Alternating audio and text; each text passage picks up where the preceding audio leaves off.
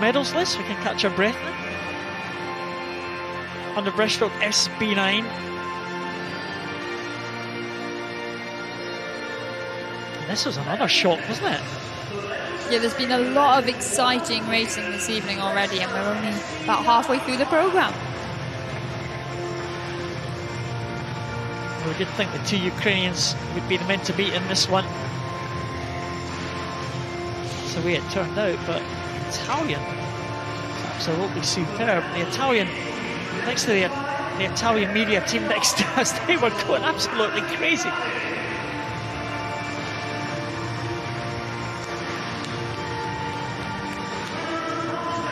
Medal presenters for tonight. And there's the bronze medalist, first of the Ukrainians, Dmytro VANZENKO.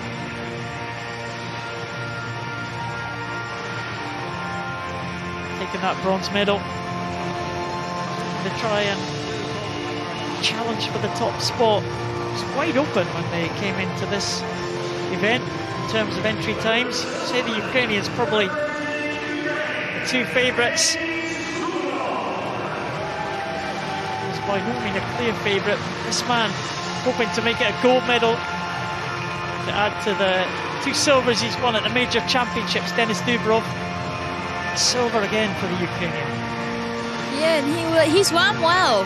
He's probably happy with how he swam, but he just got bettered on the day by a young, up-and-coming Italian who's riding the wave of that Italian team's success. There he is, Stefano RAIMONDI is the gold medalist. He's the European champion. His first international for the Italian team. Didn't he swim well? Entry time of 1:12. He improved that to 1:10 in the heats this morning.